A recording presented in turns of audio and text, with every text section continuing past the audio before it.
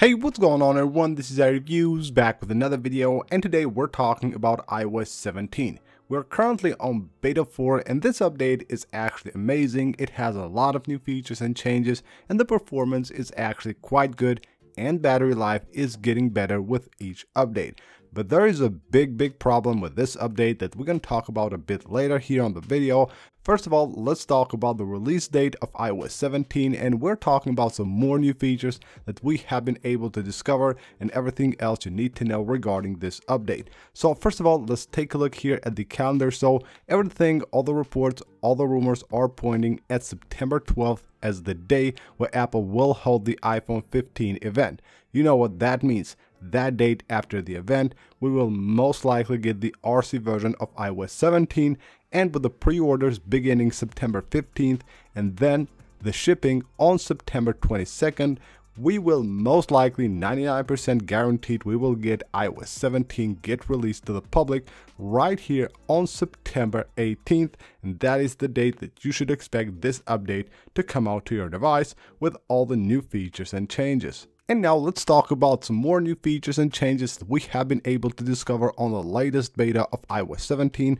And this one right here, this is for the alarm on the standby mode. So if you're using the device on the standby mode, you have an alarm set up, you will now also get the weather right there on the left top corner. So it shows the weather there and it says good morning, which is a really nice touch. With SharePlay on iOS 17 Beta 4, now you can scan a QR code to automatically join. And what's really cool is that the other person that is joining doesn't need to have an Apple subscription, an Apple Music subscription. You can just scan this and will be able to join here on SharePlay. Now this has changed here as well, so you know that Apple is always making some changes with fonts and different text and different functions on the update page. Now this has been changed here when you go to update, and actually the servers cannot connect and it will show that it's unable to check for an update. This is the new view that you will get, and also a button here to try again. On FaceTime with iOS 17 Beta 4, if you force touch, you will be able to get all the different FaceTime reactions, so it will show all of them right here in this pop-up, and of course you can easily use any one of them directly from there. iOS 17 Beta 4 also now allows you to leave group chats for SMS. So if you're still using SMS, of course you might have some friends that don't have iMessage, and you have a group there, you can now leave that group easily on iOS 17 Beta 4. There's also a new pop-up for the Control Center and AirPods, so it basically shows you what you can do, all the different tips and tricks on how to use the different sliders and the volume controls for your AirPods on the Control Center. I'm not 100% this is new with iOS 17 Beta 4, but I haven't seen this before on my device. It has started to pop up recently once I have updated my device to iOS 17 Beta 4. And this pop-up right here, if you want to update a reminder and it's a repeating reminder, it will show you this pop-up right here asking you whether you're sure that you want to do that, because this is a repeating reminder. So of course from here you can update all the future reminders or this reminder only, so it will just be updated the next time and then it will move on to the usual schedule.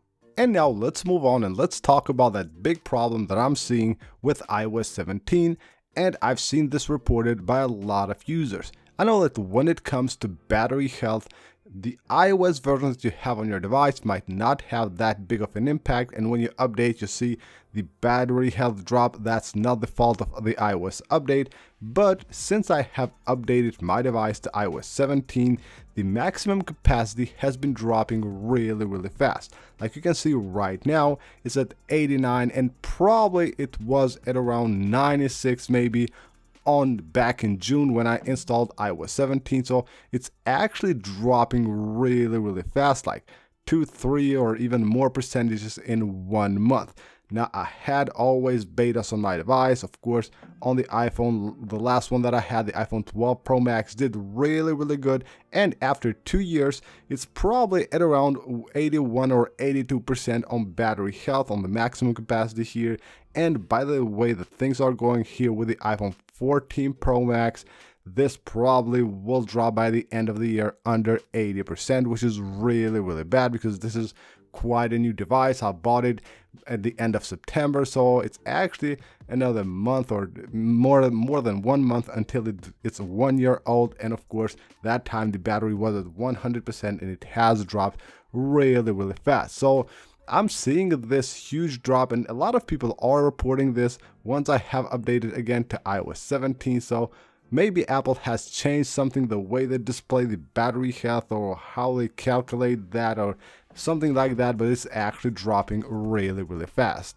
Otherwise, battery life is not that bad with iOS 17 beta 4. So here we have here a few different reports. So right here we have at about 100% battery, 8 hours 24 minutes, here 100%, 8 hours 49 minutes, and right here 7 hours. So it's not the greatest ever, but it's not that bad. Of course, we're still on beta 4, and from now on we can expect Apple to actually focus more on these improvements rather than releasing new features, so that should get way better until the public release of iOS 17.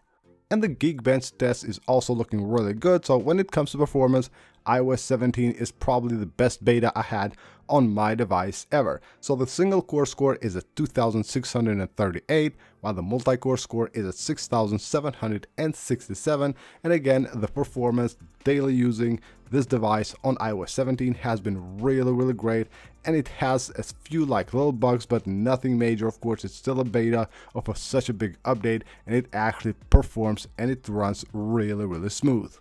So what's next for iOS 17? Well, of course, beta 5, and we will get beta 5 this week most likely, so expect Apple to actually release beta 5 probably tomorrow on the 8th or the 9th of August. One of these dates should be the release of iOS 17 beta 5. Then I would expect Apple to actually take another 2 weeks to release beta 6 right here somewhere on the 22nd or 23rd, and then from this on, from beta 6 to beta 7, most likely we will have the weekly schedule. So right here, beta 7, beta 8, the RC version, and then right here, the official release of iOS 17. So expect another another beta tomorrow, then another one after 2 weeks, and then from now on, from that date, you can expect Apple to release a new beta for iOS 17 every single week until the public release. So that's pretty much it for this video, guys. iOS 17 is turning out to be a great update,